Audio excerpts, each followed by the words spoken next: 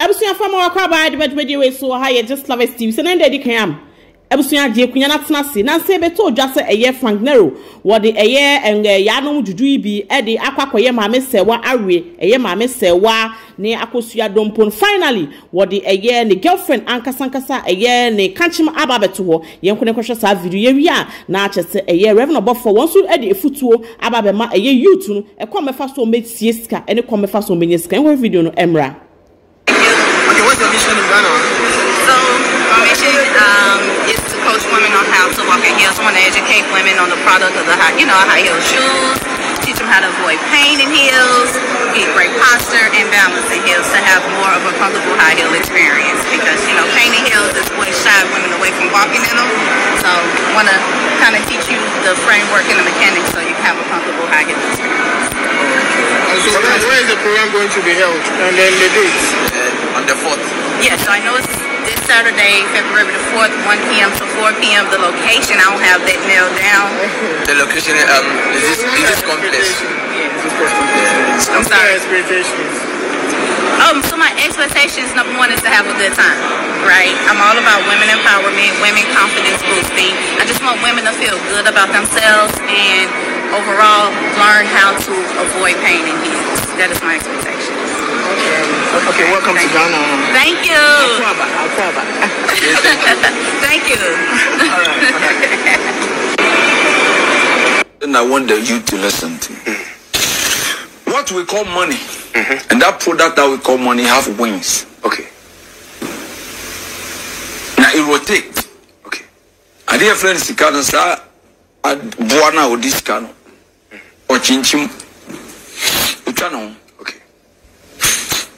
Now, if it's you should hear. Sikano on your fair. Only ding or numbers will see a number, but it do depend someone. The number in your dear. Okay. Amount to be a so a camel be a so a dab with the away. Then I can't be a lazy. Yankano, but I think I see a boss. Or you bet your conyas with him a conyana, but to encourage you in Granyansa. Would dear the brebi so. And so as long as I wanted that, but to could the bread. Okay. The Abrantibia when you're going yet, and a green tear same way ye pa. So a babuna. Sikati sound crazy, you feel, said in a cassette, you won't show no nya. And to be ba. Or the man 100,000 Ghana city 1 billion. Obviously, but the man 10,000. Okay.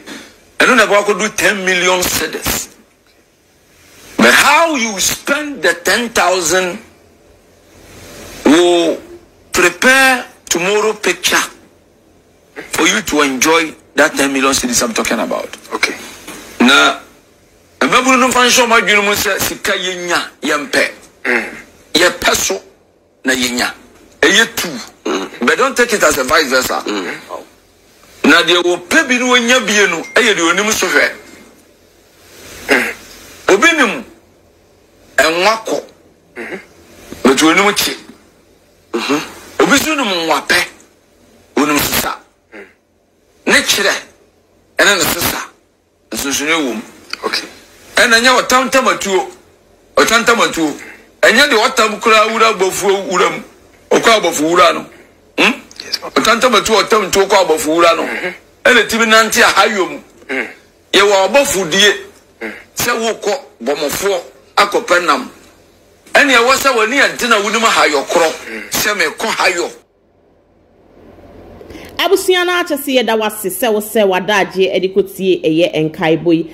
And Kaiboy, if you just love TV, and ye the Ebert Sumuninian said just some few weeks ago, a year big Accuse at the betu, a year media also said a year my mate say, wow, one a year Frank Nero, na just say 1 way a year, canchima da, na just say a year Frank Nero, a year then what read a year my mate say, what been kumsu and in faso. Now I really any kind sanso was sanso at the a year a yanum and ya maybe, and I just say what every a year my mate say, why, and ye not just a media, and so dear, and ye ask them get to a crab baby ya efaye ema eye Frank Nero Crampo egranti hu interview na chese ne nimu nsuo wo su ma se wana nsusu se eye ne bra penny eye bigger quiz ebetimi aye ne se na se wo bi kura na chese wo be ye ne sa ne wo fa bigger quiz wo na chese wo ye den wo ye ne sa na ebusua abra ebeto media no so na chese ndie bobo baby ya achia fa wiwi ya sia fa ne nyina chese eye big Frank Nero wo granting interview kwa na chese ne nimu nsuo pepa kra na empa me pepa ne nimu nsuo anko sa eye Frank Nero ewo na kanchema ewo USC chese enede Frank Nero ne kanchema no astom eye USC chese woni eye ne dofo eye Frank Nero wo mo eba be ye program kese pa ewo eye Ghana ha se ya na ye nsaka video no dia na ye ntimi entna so wo se etimi edeba na etiefo ene eye ahwefo nso etimi hu se eye Frank Nero wo kanchema no USC amamu ena chese wono eye den wote wonte Ghana ha se enti it could be say one eye maame Serwaa womo ayem hu bi womo ayem hu bi etwem na nso sisi ade eye Frank Nero say yema enti eye Ghana fo nyina asum say we moving on in life na chese eye maame Serwaa wono so moving on in life ebusua na chese won saka video na wo ebi dia na chese we ene ensema echegu awo eye abefa watenta no so Just Love Us TV yede ababetsomo so when jijumedie we ya subscribe to Just Love Us TV subscribing so whatever me notification bell so the be information be able drop it. I will Just Love Us TV no was so one sa ebetimi aka wo de sabre so de ensem bebre na na echegu ni santi ye besanso yako na yakwa didi mu abibi mu afifi hu asanso pentem fufra echegu awo abefa hu atenta no so ede ababetum ye sha obosense yensanso ekebia ede mu nchiremu ebeba ababetum ye sanso esra wo sefa wo comment comment section na say Just Love Us TV ye betu ye bonu ya ababekinkan nya sede ese efata ede amamo na se ye wie susu a na ayede asede ka ho ayeden apeso ede ama wo yeshow social video no ewia recommend video no ema webusua wo nafofo hia na wo so emba platform yi so emehwe eye djuma Just Love Us TV djuma papa yedin ewo fidue mu ha yen ene yeto yebo adwidwe mu bibi mu fi mu dream a wutimi hu say yes Just Love Us TV de yeto yebo eyi anse ye research anse ye de news ayeden ababontin ye de news no so eba ye make sure say news bia so ayede ba eye accurate anse ye de aba yen sorry bi prekope emfa eye ensema entwengu ana ensema enimu emesomo yen ene yeto yebo adwidwi mu abibi mu ye di konkonsama no matutu esanso besi bebi omutini dia na wo mpe we den na eye den wo pe yen ena chese timi di konkonsama wakoma timi ye eto wuyem ema sempo wo eye pressure kra na wo pressure etimi normalize perfectly ema doctor kra timi ka se we dro kra wo da so kra ja so da na wo ye den wo eye apomodin abusua umpe we die na wo peme show video we make keep video we e wo phone so kra wo yesa na chese wa anya de entempa na for video no ema adofo ahwefo etiefo nyina na womo so enye den womo so entimi ehu de ekoso ewo eye Just Love Us TV ya na yetie mu ya de baby ya abusia na se medema no ecd ya media asida kese nso ede ma metiefo mahwefo nyina se womo support me dwumedi amedi ofidue ho the one I share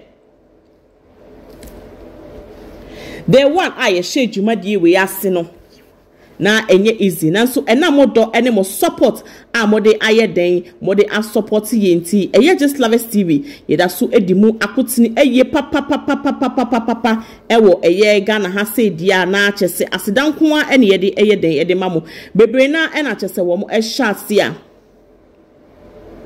bebre na ena wo mo ehya a na chese wo mabemu ebu nanso ena modo ene mo support amode eyede mode ema yenti no Just Love Us TV ya ma ya bemu anyede emudra ama ene Just Love Us TV ya ji bebi ya afadia na chese eyasidanko a ene yede ema mu nyina abusua meda wase wa wo se wadade wa wo hweme wa wo nhweme meda mu nyina ase se mo yeden mo support me onyankopon enhya wo bibia se wo yeden wo support me nsano adwuma ama dwumedie amedi wo hai etimi ekoso wano me kwa kofa foforo de mo nsia nkasa bozige de e de ababeto mo de na se me kra wa ne sa besanso atimika sima ebie makraw